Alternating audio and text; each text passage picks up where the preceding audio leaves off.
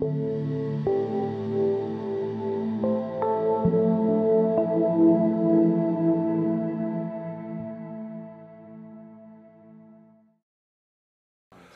I invented the term risk society 25 years ago, and I started by looking at the image of the society we have common in mind when we describe our reality, which is actually a nation-state society concentrated on the production of wealth and distribution of class conflicts organized by the nation-state.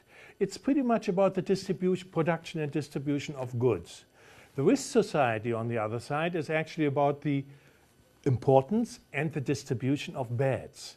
Bads which are somehow related to goods because they are the other side of goods. They are part of the victory of first modernity and the side effects. For example, climate change. For example, mad cow disease, all kind of poisoned food and elements of this which threaten everyday life as well as the institutions of modernity.